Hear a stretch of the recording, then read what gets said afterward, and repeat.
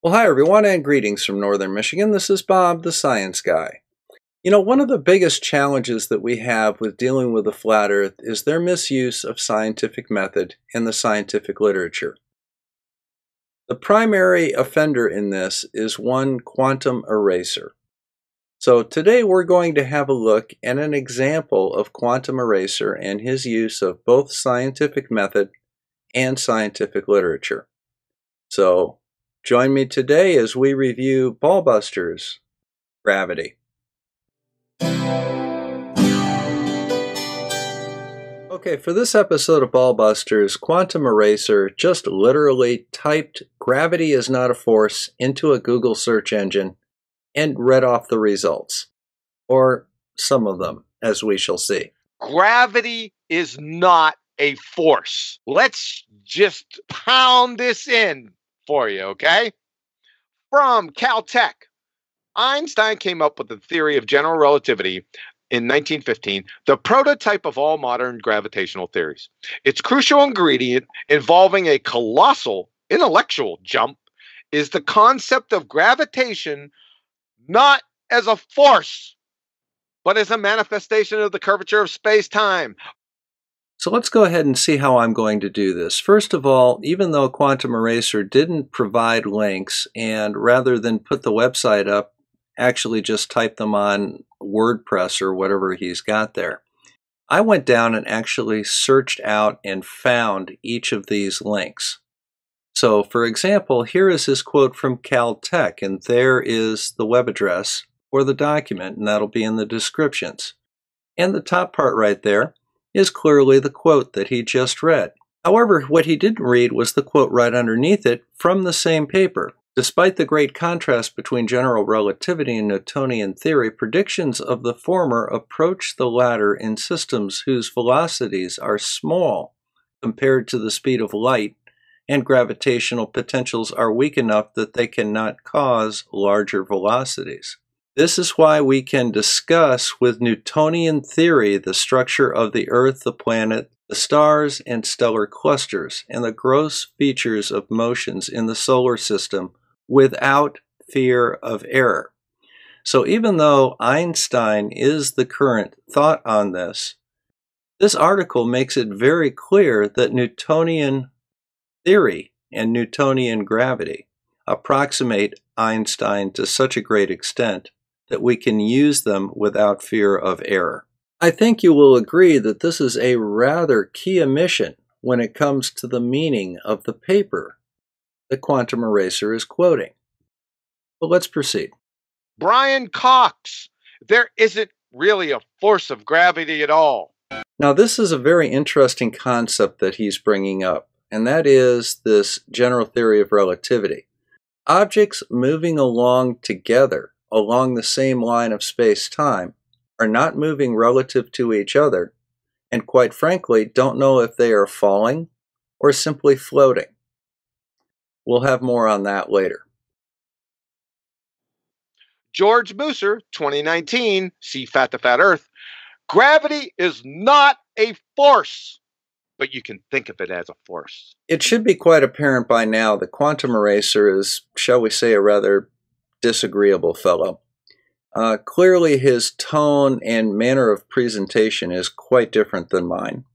And please notice that he's making personal attacks against Fight the Flat Earth, mocking his weight, rather than actually attacking his evidence. But since the George Mooser interview and the quote seems to be a point of contention in Flat Earth, let's go ahead and listen to it from the man himself. Here is the portion of the Fight the Flat Earth interview with George Mooser. And he really fell to Einstein. Einstein's role here was to really fill in that mechanism. He explained how is it that objects, massive objects, exert what seems to be a force on one another. Now, literally, it's not a force. So the thing about Newton's laws, you can't take it literally, but Newton himself didn't. Newton had various ideas on this, but generally it's thought that Newton did not take his own law that literally, that there is a force reaching from one object out to another.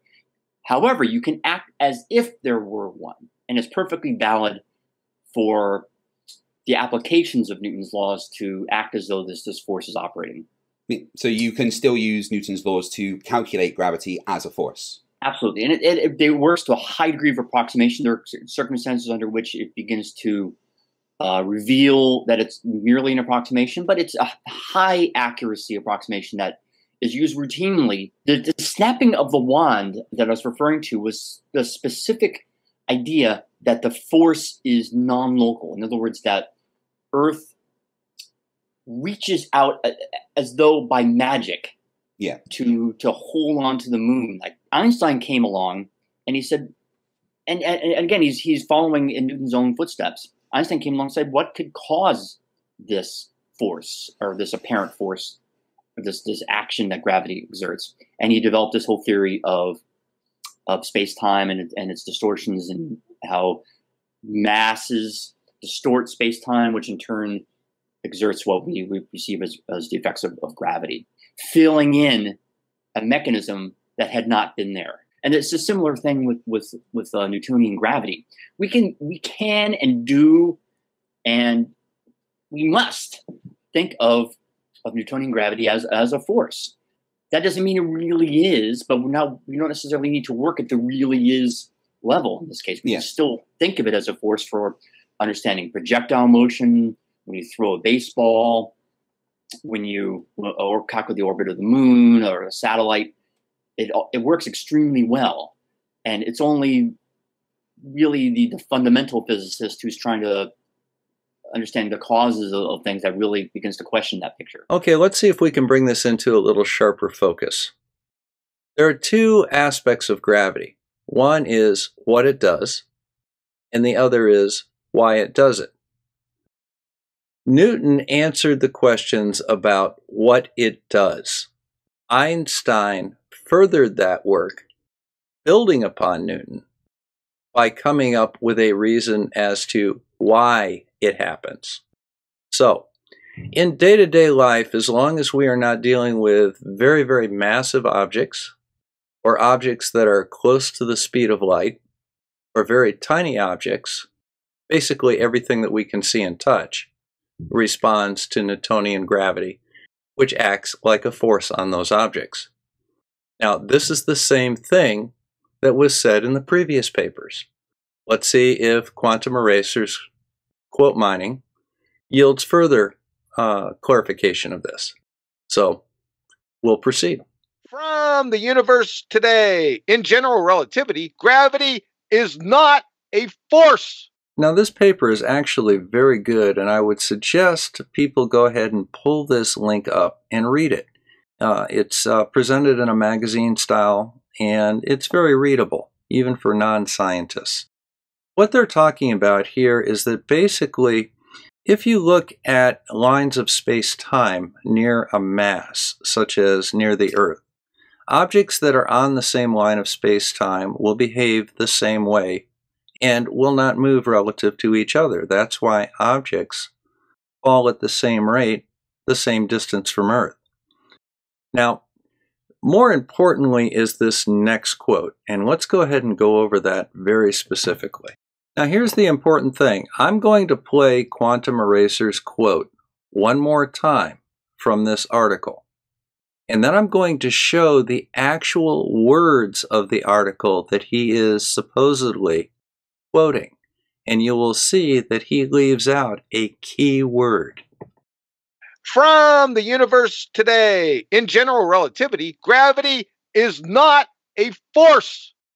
Now, as you can see from the article, he left out the word just. It says that gravity is not just a force. I'm going to let you contemplate the difference between those two statements while we finish up this video. From the University of California, strictly speaking, gravity is not a force. Now, once again, when you look at the full text of the article, it again says that in most situations, the differences between Einsteinian and Newtonian gravity cancel out, and you can easily use Newtonian gravity in all its glory. So basically, what this is saying is that we don't do field equations to build bridges. What they are doing is trying to split frog hairs, to say that Einstein has totally replaced Newton and Newton no longer is valid. Nothing could be further from the truth, and every one of Quantum Eraser's papers so far have stated that. Let's go see if he's got some more evidence for us. From physics.org, according to this theory, gravity is not a force. You know, and once again, here is the actual article. There's the quote, and 2 paragraphs down, it says, and I quote, "For most applications, though, gravity is best explained by Newton's law of universal gravitation." So, again, Newton is not superseded. Newton is perfectly valid, and in most cases, in the world that we can see and touch, Newtonian gravity works just fine and very closely approximates Einstein. Now, I think it's important to take a moment to see the reaction of the Ballbuster panel led by Nathan Oakley after Quantum Eraser did his presentation. I think it's very enlightening. And then I'll sum up. Comments, questions? Paula? That earlier statement about snapping the wand and getting away from an invisible force at a distance. Well, is space-time visible? You know, if that's the antidote to an invisible, mysterious force, then show me space-time, because I can't see it. You understand that there's a difference between just saying it's an unknown instantaneous action at a distance versus being able to describe what it is and use that description to make predictions that in turn come true. You realize there's a difference, right? Right? Right? See it. FYI, space-time is conceptual. And guess what we're going to hear tomorrow? The force of gravity. You want to read it, if you may? Yes. So although Earth appears to be pulled towards the sun by gravity, there is no such force. So that was probably the only exception, but that actually had the presupposition that we are falling around the light in the sky. Yeah, it's the only one that made any connection to anything outside of it, yes. No worries, just wanted to make that clear to anybody who may hang on to that particular part of it, that is entirely based on a presupposition that Earth is a sphere and the sky is a vacuum, and that we are falling. That is, the presuppositional sphere Earth is falling around the light that we see traversing above our head. Oh, dear God. Newtonian gravity and Einstein gravity are mutually exclusive. Well, no, Quantum Eraser, although Einstein is probably closer to the truth. Newtonian gravity approximates it in most situations, and every one of your references agreed with that statement. And number 2, Newtonian gravity is a force. Einsteinian gravity is not a force. This is probably the first statement that's even come close to being accurate in this entire presentation, Quantum Eraser. And as George Musser very clearly pointed out, Einsteinian gravity, while it is not a force, manifests itself as a force and can be treated as a force. Number 3, Newtonian, the law of superposition applies. Einsteinian, the law of superposition doesn't apply. Now this is when things start getting fun. I actually had no idea what the law of superposition was, so I looked it up, and here it is. This is the first reference I got. It had to do with the strata of rock and the idea that the deeper the rock layer, the older it was. Now clearly I could just run with this, but we all know that that would be an evocation fallacy where I'm using one definition of a word other than the definition that was being used by the presenter. But Bob the Science Guy don't roll like that. So I tried to find one that would be appropriate to what he was talking about. And here it is. Now again, the link to this is in the description, so you can read it yourself. But needless to say, I started reading it, and guess what I found a little bit further down? And there it is, right in the paper he quoted. When gravitational fields are weak and speeds are far from light speed, general relativity reduces to Newtonian gravity. Pays to read the whole paper, man. The attribution or cause of this effect has not been identified isolated. That is scientifically validated. So every time you say gravity, whether you like it or not, as soon as you say or pose gravity, you immediately invoke a cause, either mass attracting mass or space-time, right? So you need a new word. I got one, ducal slopelgerts. Okay, guys, let's go ahead and finish this up. Now, tomorrow, when Quantum Eraser flies back to his little pigeon flock after his chess game with me, he's going to say that Bob the Science Guy said Quantum Eraser didn't stretch the truth. Now, in reality, what I'm saying is that Quantum Eraser didn't just stretch the truth, he misrepresented the truth.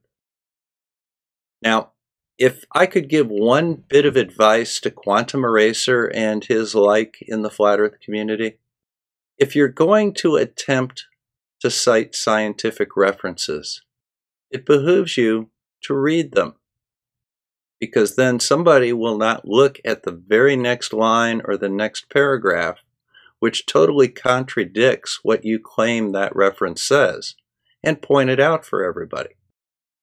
So, this is Bob the Science Guy, signing out from Northern Michigan. Hey guys, take a moment, hit that little like and subscribe button down there. These videos are getting thousands of views and hundreds of likes. Let's see if we can bring those numbers a little closer to the number of views. Alright? We'll see you again soon.